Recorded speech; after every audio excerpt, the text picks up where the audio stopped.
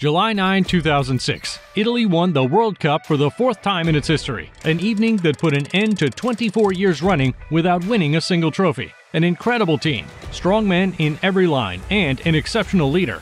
How did the Azzurri build its success? Tremors on the French side, bursts of joy on the Italian side. The 2006 World Cup final between Italy and France is still very much in the memory. A little payback for that famous Euro 2000 final. 2000, in fact, the year in which our history began. For this tournament, Italy has some of the best players in the world. Although the Azzurri made it to the final, they saw victory slip through their fingers. Sylvain Wiltord's injury time winner and David Trezeguet's golden ball ended Italy's dream. It was a bitter pill to swallow for coach Dino Zoff. He was ousted and replaced by Giovanni Trapattoni. The least we can say is that his record was not much better. Under his leadership, Italy went out in the last 16 of the 2002 World Cup against South Korea. Some refereeing decisions would particularly cause scandal. 2 years later, it was a repeat performance, a pitiful elimination in the first round of Euro 2004, which was to be the last straw for the former AC Milan player. To take over from him, one man. His name? Marcello Lippi. The Italian coach is the man who has helped Juventus return to the top of the Serie A and Europe. As soon as he arrived, Lippi restored confidence in a team that was in the throes of doubt. The leader decided to build on the existing backbone by adding new players. The defensive quartet of Zambrotta, Cannavaro, Materazzi, and Grosso provided defensive solidity, unrivaled positional science, and sharp tackling.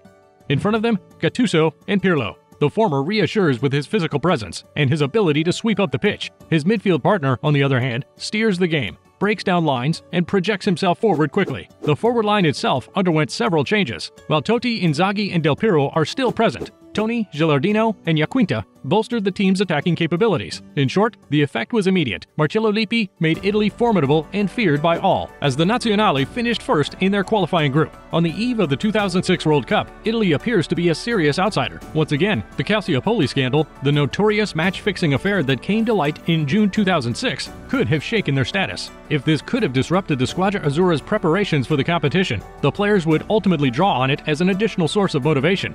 First in their group with 7 points, Italy then beat Australia, not without difficulty, then easily overcame Ukraine. The semi-final against Germany served as a springboard to the final victory. The two teams were evenly matched throughout the game. The match went to extra time, a perfect moment to bring out the lights. Fabio Grosso scored the first goal of the match in the 119th minute. Del Piero then sealed the victory for his side. The joy was immense for a team that had finally regained its greatness. Lippi's Italy were pragmatic, but terribly effective. They were a pragmatic side, but they were also extremely effective, with a defense that had been practically unbeatable throughout the tournament. July 9, 2006, here we are at last. 5 minutes after kickoff, the Blues got a penalty, and Zidane's legendary Panenka flew past Gianluigi Buffon. But the French joy was short-lived. Marco Materazzi equalized 12 minutes later. Then, nothing. The two teams were evenly matched and failed to convert their chances. Overtime. 110th minute. As the penalty shootout approached, Zidane was sent off. The Frenchman headbutts Materazzi, the last thing Zizou does on the pitch. Still 0-0. The 11-meter lottery will determine the fate of the World Cup. Trezeguet misses for France. La Nazionale leads. Fabio Grosso is the fifth and final marksman designated by Marcello Lippi. The left back converts his shot on goal. The left back converts his shot into the net, giving Italy their fourth star after the successes of 1934, 1938, and 1982.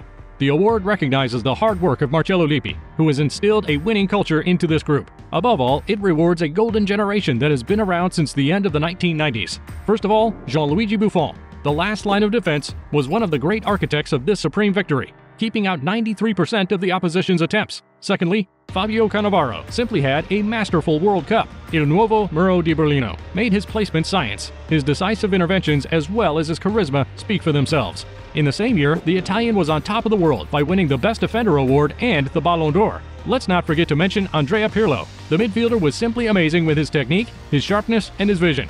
Francesco Totti was also one of the key elements of this award. The brilliant striker proved to be important both in terms of his passing and his positioning. Alessandro Del Piero, for his part, established himself as the tournament progressed. He played a handful of minutes in the group stages, but gradually became a decisive factor. Let's face it, this team has simply surprised the ball watchers and delighted the football fans. Bravissimo, quite simply. Thank you for watching our video. If you liked it, don't hesitate to talk about our channel around you, to like it, share, and subscribe. It helps us a lot to continue to create more content on football news. See you soon for a new video. Ciao!